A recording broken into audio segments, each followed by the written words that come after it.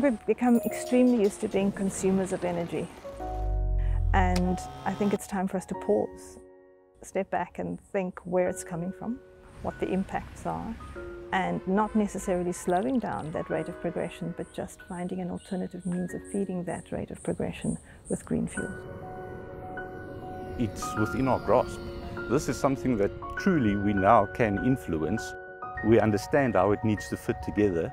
What we need now is to have the fortitude to push through, have it implemented in a way that we can leverage off of that base, learn from it, and truly scale up.